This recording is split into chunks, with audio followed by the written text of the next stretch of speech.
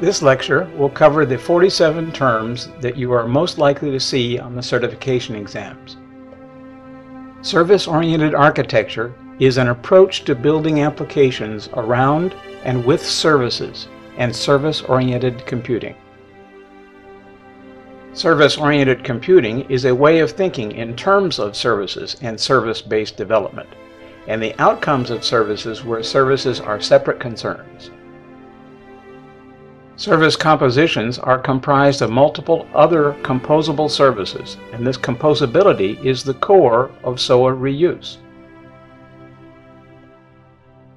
A service inventory is an independently standardized and governed collection of complementary services within a boundary that represents an enterprise or a meaningful segment of the enterprise. Agnostic applies to service context and capability, and means not knowing about. Can also refer to independent or isolated. Atomic service usually applies to a service that does one thing. It may also be associated with atomic service transactions. Asynchronous queuing is associated with several SOA design patterns and includes both JMS and message queues. This is one of the benefits of SOA and usually means a closer alignment of business needs with IT. Business-driven is synonymous.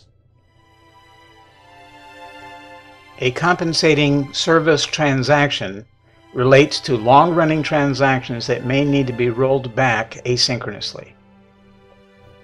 A complex composition usually refers to compositions that have multiple subcontrollers, but any composition with many members can be called a complex composition. A composition controller is responsible for routing a message to multiple composition members in sequence. There may be dynamic routing via official endpoints or static routing in code.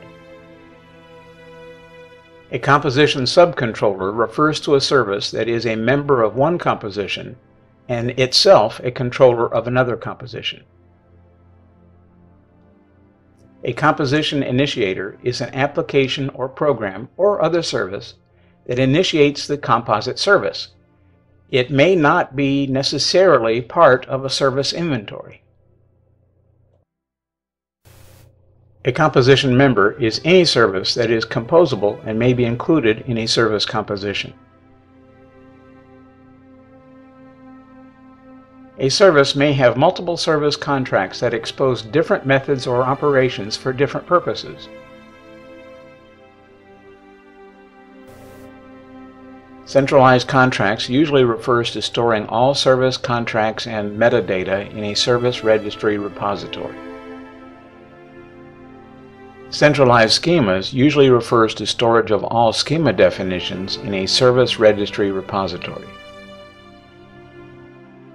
Contract-to-logic coupling exists when the contract is built based on existing logic, such as when generated with automated tools. This negative coupling should be avoided as it limits the evolution of the service contract itself. Data model transformation is something to be avoided if possible, and is usually done in a facade to transform schemas from one to another using XSLT. An ESB is a service platform that is common in SOA. It works by automating the common connection tasks around building a solution and integration of services.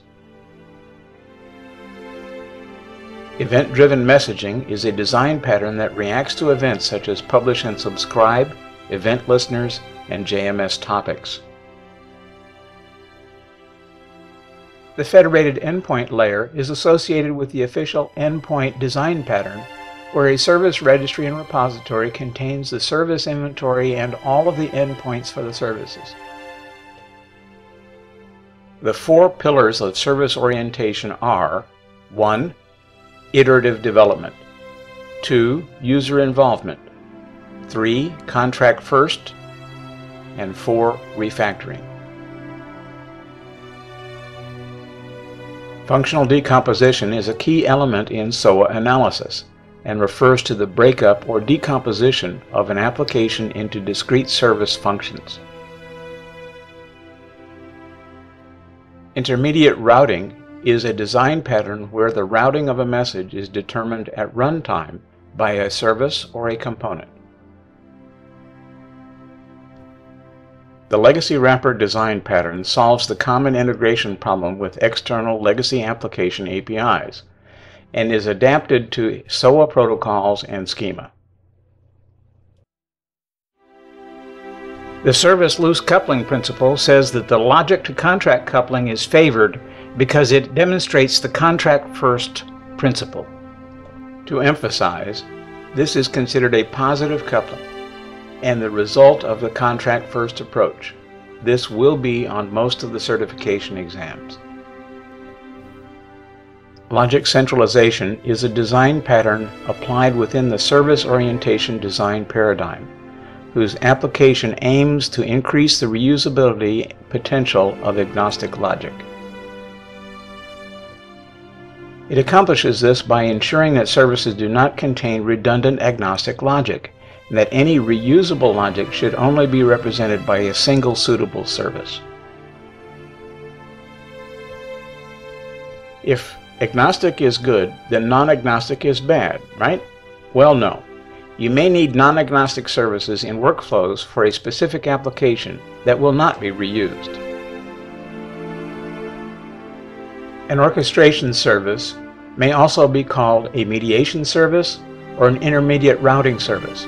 By any name, this service looks at the message and routes it to the appropriate services in sequence. Protocol bridging is a design pattern common to a service broker or facade, where one protocol, like HTTP, is transformed into another protocol, like JMS. Representational state transfer, or REST, is a common protocol in SOA implementations as it is compact and efficient via HTTP.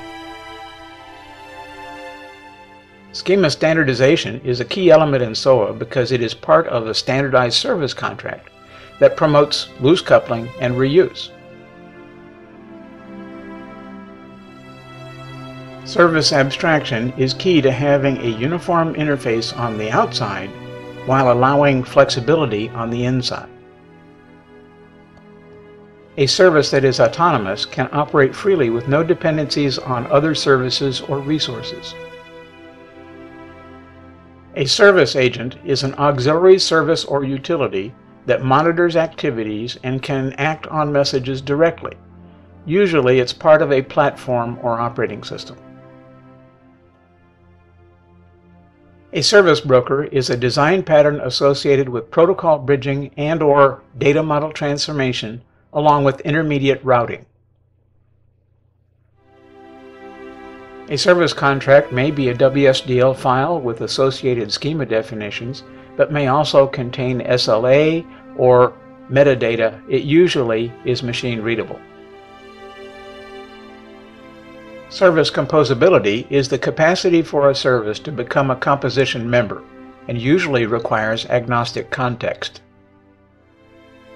Service discoverability is the capacity of a service to be discovered in a service inventory or service registry. It is a measure of the metadata descriptors. A service facade provides an adapter pattern to process a message before the main flow of an application. It can include protocol bridging and data model transformation. Service reusability is the capacity of a service to be reused. This usually requires an agnostic context, standardized service contract, and service autonomy. A service grid is an integration platform oriented towards the wiring of services together via configuration instead of programming, and is a typical vendor solution like Cisco.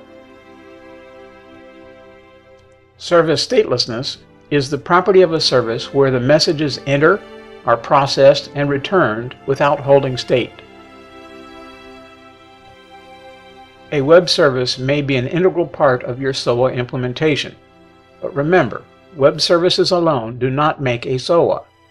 They typically include HTTP SOAP, HTTP REST, MQ, and JMS. Last but not least, the standardized service contract is a key element in the success of your SOA implementation. By setting and enforcing standardized protocols, schemas, and SLA in the contract-first approach, you can practically guarantee the core SOA benefits of intrinsic interoperability, reusability, and high ROI.